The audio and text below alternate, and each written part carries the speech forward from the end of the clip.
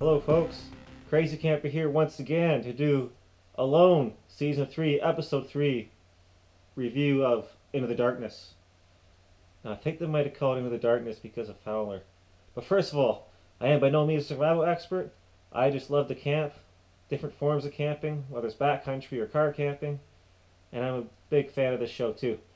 So please subscribe to me at Crazy Camper up there, click.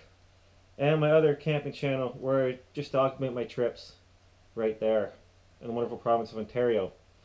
So, episode 3, we're into day 12 already, so I'm impressed that's going by pretty quick. But let's just jump straight into the rankings. Number 8, Carly Fairchild. So we first see her. Greg Evans, number 7. Dan Willock, number 6, and we first see him too this episode. Number 5, Dave Nissa. Number 4, Megan Hennick. Number 3, Britt Nahar. Number 2, Callie North. And number 1, I'm leaving in Zachary Fowler. So as always, why did I do this? Let's take a look. Number 8, Carly Fairchild. We take a look at what she brought. Standard items. She brought 2 rations. She brought a water canister, 64-ounce metal water bottle. So that is different. She didn't bring cordage. I guess she figures you make her own cordage out there with bamboo. That might make some sense. And she went to wilderness survival school, and she's kind of a jack of all trades, where she's very well rounded in many professions she works in, which might help her out in the bush. But we first see her on day 11. So again, like the last episode I mentioned, what have people been doing all these days that History Channel doesn't show? But she was the last contestant we met. And she started off building a shelter. I liked how she had an inner wall, or two outer walls, so inside she could put insulation in. I thought she had built a really warm shelter there. And then of course it collapsed in. I don't know why she didn't use her, I think everyone was issued one tarp. She could have used that to go around the top, kind of like a teepee. And that would have added some structure and kept in more moisture. But it all caved in on her. And she seemed pretty upset after that. Missing home. I don't know what she's been eating or what she's been doing. But I had to put her to be tapped out next because of those reasons. Moving on to number 7, I put Greg Evans in there. Now we don't see him this episode, but we know in episode 2, which must have been around day 9, he got lost. I'm going to guess he makes his way back, but I think he's already complaining about food. And then I think an animal gets caught, or no, a fox starts taking food from his traps. So we'll see if he can solve that next episode. But number 6, Dan Willock. First time we see him, seems like a mentally really tough guy that wants to stay there forever until he has to be dragged out of there by the medical crew. But what did he bring that might differ from our other contestants? So my 20 sleeping bag. He brought a hammock. Paracord. Yeah, a lot of the one food ration. A lot of these don't really change different from contestant. But he's a trapper now as a living. He said he lost a job, so his income is, does he sell the meat or eat the meat? But he's at least selling all the furs, I know that for sure. So that's what they do, obviously. But yeah, we first see him the morning of day 10. He really needs this money. He's a wife and kids at home too, so this is going to motivate him more.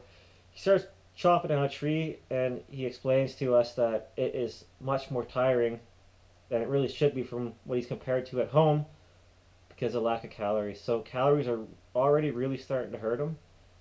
And he was pretty fortunate, he said, to get that fish, but he had to go into the cold water to burn more calories to get.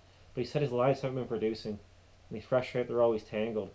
So I don't think he's eating very well. And he even mentioned himself that a guy of his own size, he needs a lot of calories. And he mentioned at some point, must have been the camera, because they said that the last 5 days he figures he's only had about 3,000 calories. And yeah, he's going to be hurting soon if he doesn't get any food into him. Day 12, he's missing coffee, and he's complaining about food, hunger. but he's still determined. So we'll see how long he keeps going. In number 5, I'll put Dave Nessa. Again, we don't see him this episode, but we do know for a fact that he sticks around for a long time because in the promos we see him losing all this weight. The medical crew's checking him out. So I think he's going to be real stubborn, hang on to like day 40 maybe. But then he falls down at that one precursor scene they show at the start of episode 2. So I don't know what that's all about, but I hope to see him next episode. Number 4, Megan Hennick. We just see her in her shelter the one night, and looks like there's a wild boar crashing around. Now, did they actually add in the sound, that growling sound? I think they might have. But either way, there was still scat about 10 feet away from her shelter. So that's the reason to be concerned, because the show mentions that they do have mating season and the males are more aggressive. And I see she builds a fence around her shelter, which I think is a really smart idea. I've seen survival instructors, experts do this in Africa to help ward off the big cats. But we don't know what she's eating or what she's really doing with her time recently. She's the one that had set the fish traps, but she hadn't gone to check them out. Number 3, Brett Ahar. So far, this is the best we've seen of him. He seems in really good spirits. He hasn't complained about anything yet. And he's catching lots of rainbow trout. And he actually caught that one each on the water, and it's working beautifully for him. And he caught so many fish, he ended up having to preserve some in a pool of water that he weaved down with some bamboo so the fish won't float away or predators might not get at them. But he had mentioned something about keeping them alive and fresh, but I don't think they're alive. Maybe he just meant not rotting. That led me to think, Vancouver Island, remember when Mike found that big plastic drum that he uses as a boat? You could use that as a fish tank and keep the fish alive in there. The only problem is here in Patagonia, you're not getting all the beach garbage. So could he construct some sort of pool of water somehow, or a fish trap, maybe out of bamboo, to keep the fish alive at the same time while they're in the water instead of killing them right away? Because they'll keep nailing fish. But also, would he want to keep taking every fish he can get? Because eventually he might fish that area clean. So I don't know. But then again, we see in episode 4 he's complaining that he's being forced to be a vegetarian. So I don't know how long this fish is going to keep lasting. It might not last very much longer. Number 2, Kelly Norris. I had to move her in to number 2. Because number 1, she hasn't complained about food yet. And 2, she's built an amazing shelter. Now her shelter is a little big.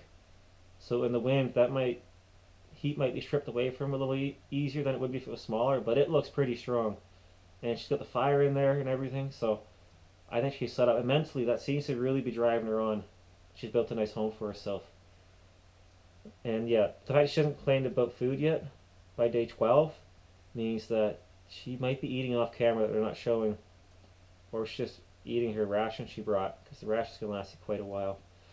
But on number 1, Zachary Fowler.